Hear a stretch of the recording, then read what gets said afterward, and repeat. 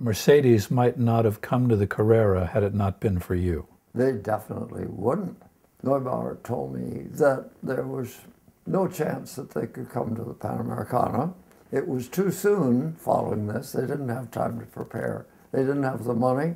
They didn't have the wish, the desire to go at that point.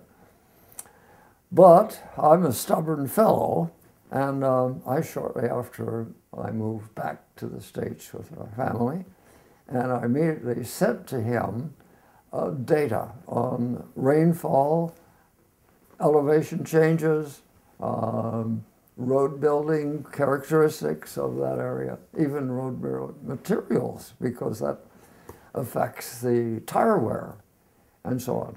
So I sent him a lot of information. He thanked me, and he gave me no encouragement, but I kept sending it.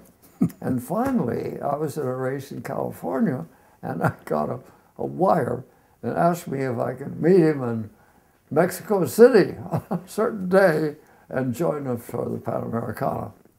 Do you think you ever could have ridden as a passenger in the Mille Miglia or in the Carrera Panamericana? Oh, I can't contemplate it. It's too awful. It's too awful. You know, because a driver is always an optimist, and a passenger is always a pessimist. That's what makes the difference.